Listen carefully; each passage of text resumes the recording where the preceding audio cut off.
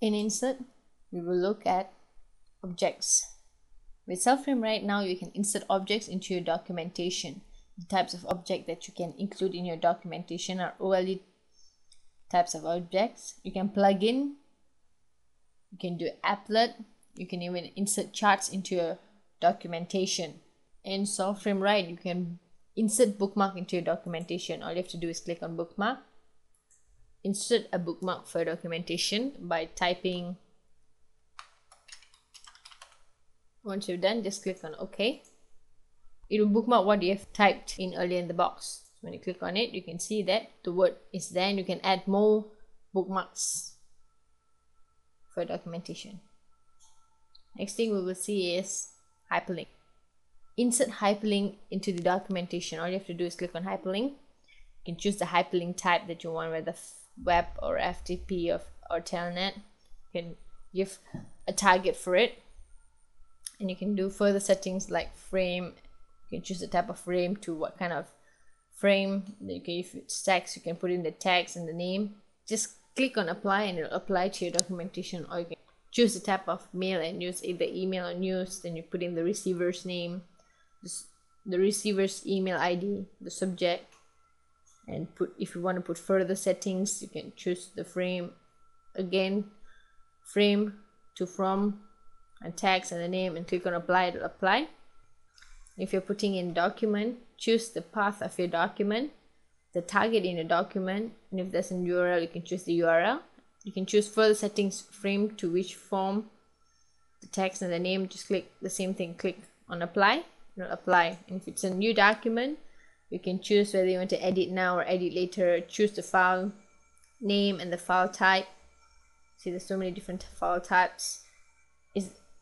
The further settings is the same procedure. So once you've chosen whichever you want as a hyperlink, just click on apply and it'll apply to your documentation. The next in Insert we will see is Express. Express has so many sections in it which you can use for your documentation. The first is a section. Just click on section and you can see that there's an insert section that's made available for you. All you have to do is choose the section. You can choose to link it. If you choose to link it, then you have the option of DDE, which you can put the file name, and then you can choose the session. You can even have a write protection. If you choose a write protection, you can put a password for this insert section. You can even hide it, and you can put even a condition for hiding it. You can even put properties where you can choose whether it's editable in read-only document or not. Then if you go to columns, you can choose the type of columns that you want for your documentation, and if you choose columns, you can choose the width and the spacing. You can put an auto width, you can put a separated line, you can choose the height, you can choose the position, and in properties you can choose the text direction of your documentation. Indents, you can choose how much of indent you want for the documentation. Then you go to background, you can choose the color, or you can choose graphic. If you choose a graphic, you have to go to a particular session to open up your graphics that you've saved. Or if you choose color, you can put a color for your document. You can even put footnotes and endnotes. Footnotes, if you put collect and end of text, just click on it. Then you can put restart numbering. If you put end of notes, you can click on that and you can do restart numbering. If you click on that, you can do start at 1 and custom format.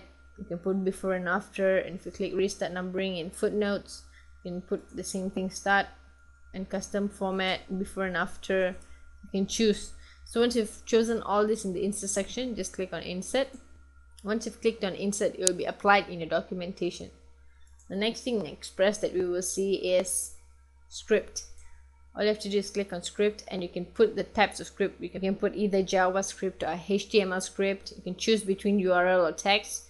And if you choose a text, you just type in here the text. If it's a URL, you just type in URL. So once you've chosen that, just click on OK, and you can see that the script has been highlighted because I've chosen it as JavaScript. The next thing that you can see in Express is envelope. Just click on envelope, and in envelope you can see that you can put the addresses, or you can choose from the database. If you have a database, then you can choose the table in which you have the addresses name and the data field. Once you've chosen this, click here and it'll be inputted into the addressee area.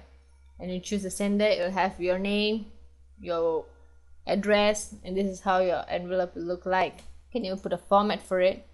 You can position from left, how left you want your address to be, and from top how much you want. You can choose the edit button to edit the character and the paragraph. The sender, you can choose the position from left and top of how you want your address to be in. You can even use the edit button to format it. You can choose the size of your envelope, the width and the height. If you're going to print, you can show how you want to print your envelope orientation, either this way, or you print from bottom, or shift right or shift down, and you can choose the printer setup. So once you've done your envelope settings, all you have to do is click either a new document or insert into your current document. You can even put a frame for your document. Just click on frame.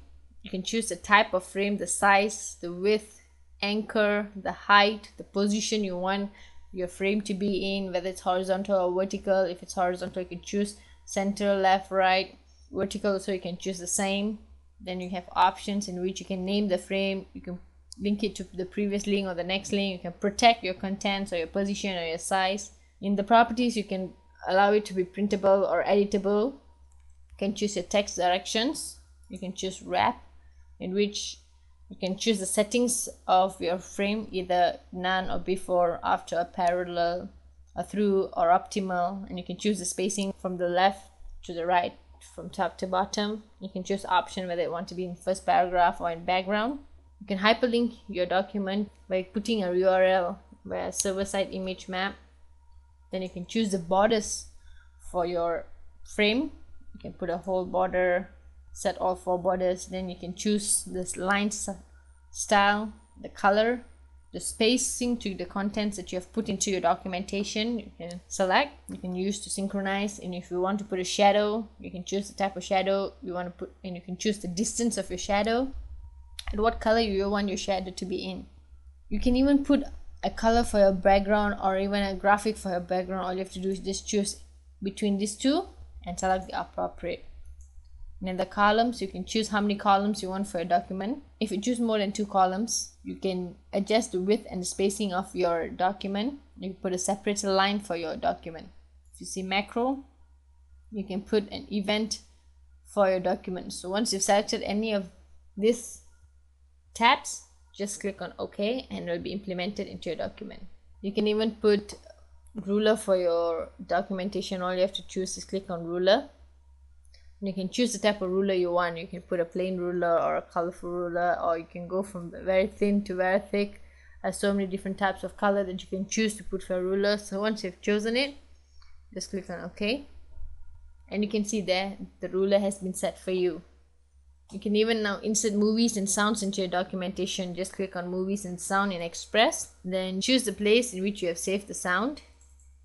Click on it.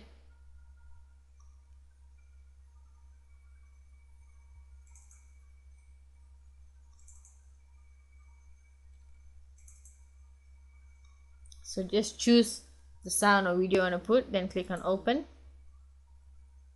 You can see the music toolbar will be here. All you have to do is click on play. You can even add a floating frame into your documentation. The procedure is the same as a frame.